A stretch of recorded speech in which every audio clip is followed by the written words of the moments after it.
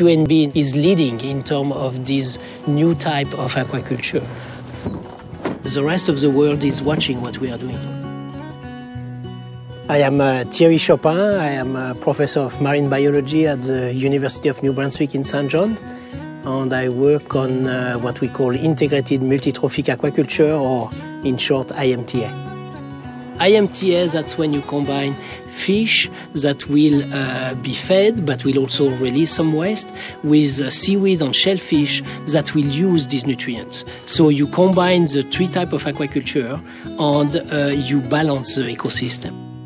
Combining these three species allowed you to have a more environmentally sustainable system, but also a more diversified system because you have now three crops. So economically also, it's very interesting. It's up to us to improve aquaculture practices.